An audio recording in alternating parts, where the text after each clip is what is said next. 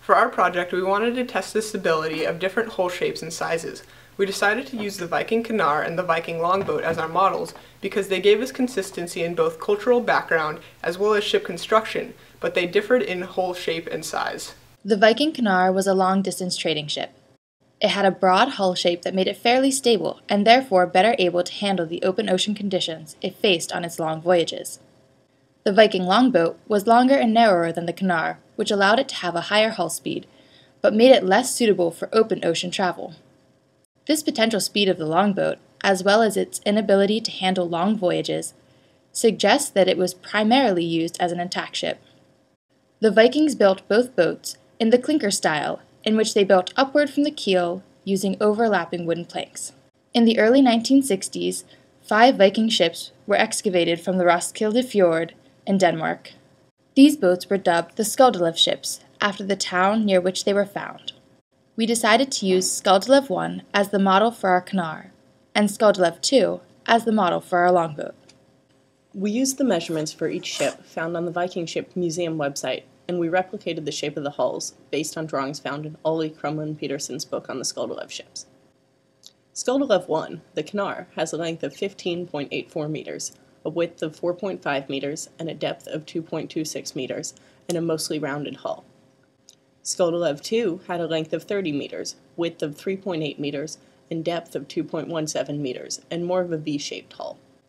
The fish tank in which we were testing our boats had a width of 10 inches, a length of 20 inches, and a depth of 10 inches. We wanted to make our boats as big as possible within these constraints. Since we wanted our ships to have at least a 2-to-1 length-to-width ratio, the width of our Canard was the limiting factor. We decided to make the cross-section for each of our boats 16 inches in length. For the width and depth of the boats, we first scaled down the measurements from the museum website so that 1 meter equaled 1 inch, and then we multiplied those numbers by 1.75 to maximize our boat sizes.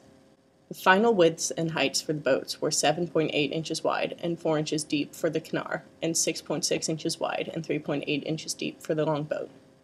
After cutting out our hull shapes based on the drawings in Crumlin-Peterson's book, we took long strips of balsa wood and constructed the boats in traditional clinker style by building from the keel up and overlapping the strips. We used hot glue to join the various pieces together and then sprayed the boats with rubber-based sealant in order to waterproof them.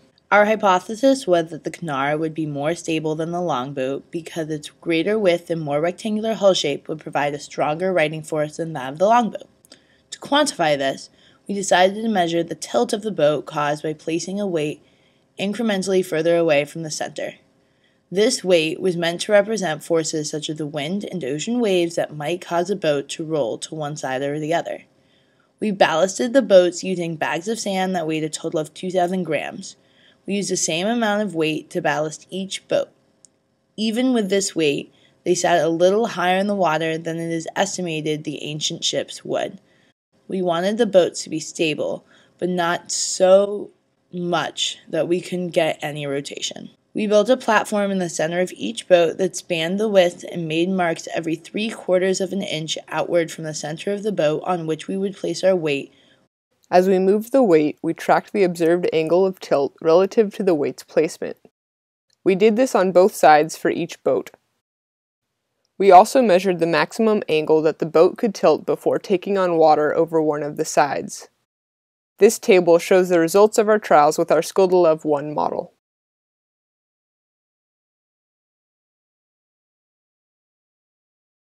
Our Skaldelev 2 model was much trickier to test. When placed in the water, the boat would not stay centered and would tilt about 5 degrees to either side. Thus, when we put the weight in the center, the angle was not 90 degrees. Additionally, the narrower hull meant that we had one fewer mark on each side to place the weight. This table shows the results of our trials with our Skaldelev 2 model.